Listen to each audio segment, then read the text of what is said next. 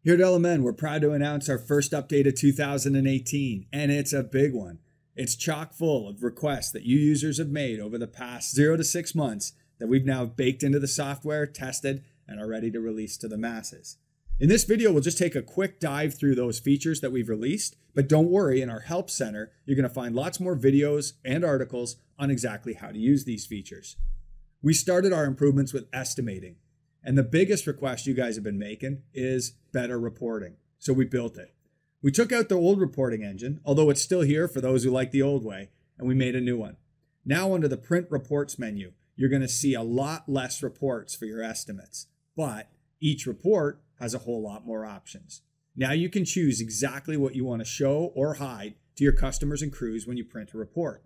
Once you get the options that you like, simply check this box down here to save those options so that each time you come back here, it'll always remember the options that you like to show, so you don't have to change it every time. Now, one of the other things you asked for is a preview window, so that's now here, and much better exports to Word and Excel, and we've done that as well. Once you export your estimate to Word now, you'll see it's formatted a lot more like the PDF that comes out, with proper shading and details. And of course, to change something or insert an image, just start typing. Another thing you asked for in your reports was the ability to upload your signature, so we put that in as well. Now you can upload your signature into LMN in a new menu called Report Settings. You'll find it here under Account and Report Settings, only for users that have access to estimating, of course. I can upload my signature, my name, and my email so that when I print a proposal for my client, that all comes out at the bottom. Now, some of the other big changes to estimating include the way work area templates and production rate calculators are handled. You wanted us to remember the measurements that you put in there when you originally measured the driveway or mowing area or whatever. So we've done that. Now, if you open up a work area where you used a work area template, your calculators still load. And if I click one of these calculators, it'll show me the measurement I entered when I first made the estimate. Now, this will only work for new estimates going forward, but it'll work for that forever from now on. Another thing people asked for was the ability to make negative quantities on things in case you want to make a credit for your customer. No problem. Just enter a negative in the quantity, and now that line item becomes a credit, something you can print to a customer to show them that you've credited for those items. Another request was the ability to hold or unhold all items. So now you can click this little eye up here. It'll put all your items on hold, or if I click it again, take them all off hold. Now, another big thing was service estimates and the work at the beginning of the year to sort of renew all our service estimates for, in some cases, hundreds or even thousands of clients. Now you can tick the service estimates you want to review, then go up here and go update estimates and go renew.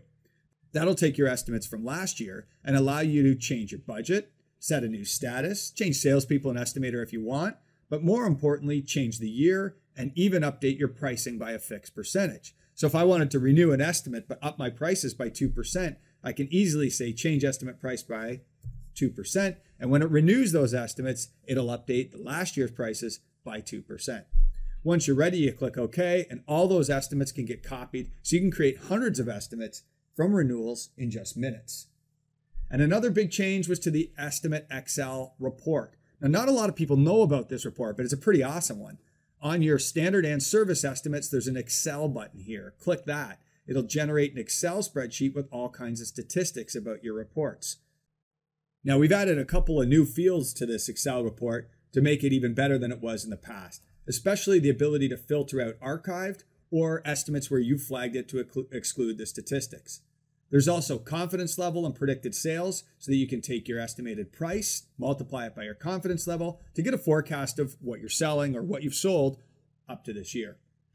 Now, we've also made some changes to CRM, and these changes are a little more subtle, but they're effective. First, you wanted to be able to have a more powerful search. So the search now searches for your primary and your secondary contacts. So for instance, if I type in a phone number, it'll return any contacts that have any contact with the phone number 444 in their name. And the other thing here is under the to-dos menu, you're going to notice that there's more views. You can see all complete or all incomplete to-dos. Now those changes were just for estimating, but we've launched a whole bunch of new changes for LMN Time too. In fact, even more, particularly around scheduling and invoicing, as that's where most of our requests were coming from. We made scheduling faster and easier, and same with invoicing. Let's take a look at some of those improvements now. If I start from scheduling right from the whiteboard, we added a new tool down here called Edit Schedule. Now I can take an entire schedule for a crew on a whiteboard and either move it to a different crew, change the date, or delete all the visits all at once.